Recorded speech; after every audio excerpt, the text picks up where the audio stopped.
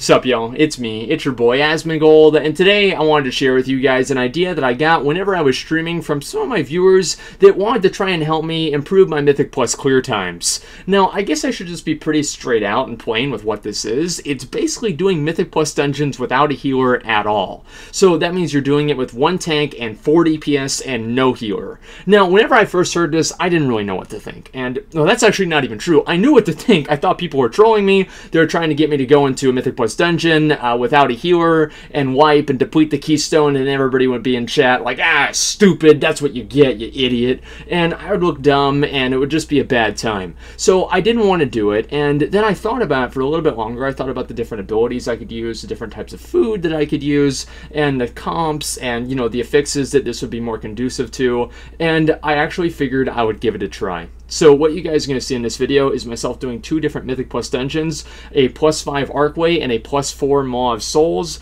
The affix that I'm going to be doing it with is Teaming. The reason we didn't go higher is because the 7 affix right now was skittish, and fuck that.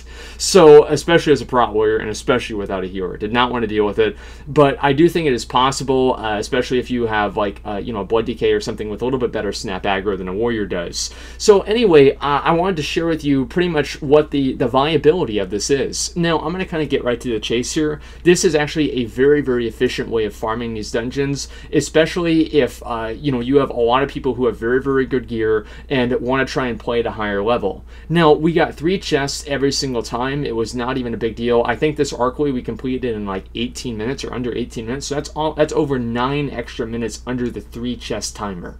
So we made a ton of progress here, and we did this very, very easily. Now, you guys are going to see right here that my health is going to go up very, very fast. It's almost like I am getting healed, but I'm not. The reason for that is I'm using a food item called Fighter Chow. Now, Fighter Chow improves my out-of-combat mana and health regeneration. I don't know if it's mana, actually, but I know it's health regeneration by 1,000%. I think this is the same effect that you get whenever you're using your class Order Hall set bonus out in the Broken Isles, and this effect works, obviously, inside of dungeons. I don't know if this is going to get changed or not. This is very, very integral to the method and the strategy that we're using, but it's not necessarily required. If I didn't have this, it would still be viable, but the Fighter Chow definitely makes pulling a lot more quickly. I guess like a lot more easy, and I guess like a lot, you're able to pull faster, basically, is what I'm trying to say. So even on bosses, this isn't really too big of a deal. Now, also, this does have a lot to do with your comp. Whenever you're playing with something like a Rogue or a Death Knight or something like that, they don't necessarily add anything into the group. I would say the only point that you'd really want to bring a melee class, if you had to, would be as if they were some sort of a hybrid healer. Having a Ret Paladin and or an Elemental Shaman in here, or an Enhancement Shaman, just any Shaman or a Ret Paladin, is going to help out a lot, because Ret Paladins have lay on hands, and it can also off heal as well. So they have a lot of different utility, and so even though you don't have a healer, if you do get in a spot where you just play badly, or something happens that isn't really supposed to happen, you still have that little bit of leeway in terms of getting a little bit of heals out there without actually having a dedicated healer. So that was pretty much what I was trying to do, and it worked really well. Now, you guys are going to see right here, this is the Maw of Souls.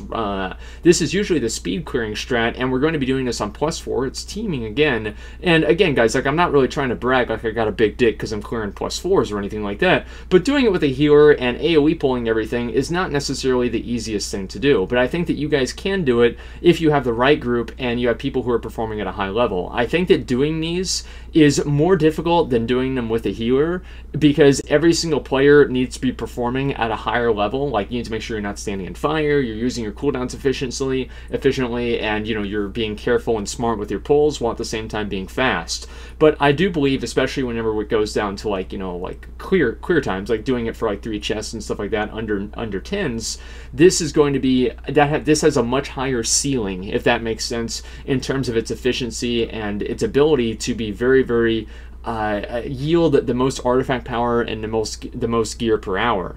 So another thing that I want to mention is that this, obviously, the viability of this strategy depends on the affixes that are available for the week. Last week, I definitely missed out because there was Sanguine and Overflowing. So it was a complete joke. But outside of Sanguine and Overflowing, basically the 2 affixes that you really want to watch out for whenever you're doing this are Teaming and Skittish. I believe those are the 2 main ones, and Necrotic to a lesser extent, I think.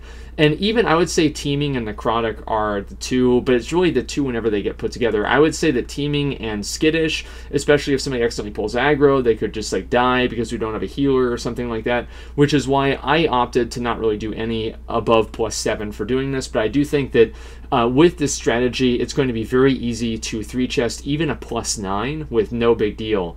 Now, also, much of this determined, or I guess is rested on your tank, right? Because your tank is the one that actually needs to stay alive. For your DPS, it's basically the same outside of just not standing in fire and making sure you avoid the obvious mechanics.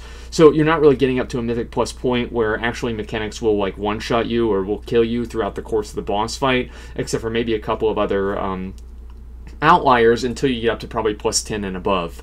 So really, this mostly relies on your tank and to a lesser extent the, I guess, like the the hybrid classes that are in the group to maybe off-heal the tank and assist the tank if you know, something does go wrong. So as a tank, I would say that obviously you need to make sure that you're built around survivability. This is not necessarily a thing that you would want to have like a lot of damage for at the same time, unless you're like just super overconfident and you're just like steamrolling +2s or something like that.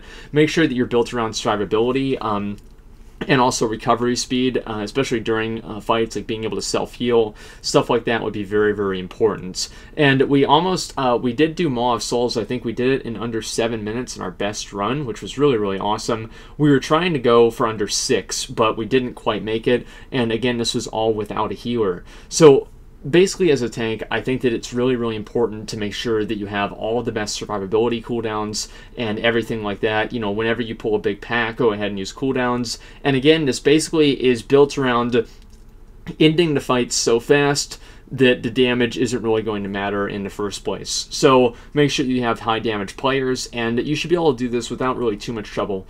Now, all tanks are not created equal with this, and I think that anybody watching this is probably already thinking, wow, if this guy was a Blood Death Knight, it would be a million times easier, which is pretty true. I do have the bracers that give me a heal whenever I use Rage, so that is a huge bonus that I have, an advantage that I have whenever I'm doing this, but I do feel that even without that, this would be viable. But I would say that Prot Warrior is probably the least of all the tanks, maybe Brewmaster as well, but I don't really know how their self-healing is, the least of all the tanks in terms of viability for doing this. If you're a Prot Paladin, or if you're a Blood DK especially, or a Guardian Druid, maybe, I don't really know how much self-healing they have now, I haven't played one, but especially if you're a Blood Death Knight, you're going to have absolutely no trouble whatsoever getting this done, and surviving all the way up to probably a plus 9, and even including a +9.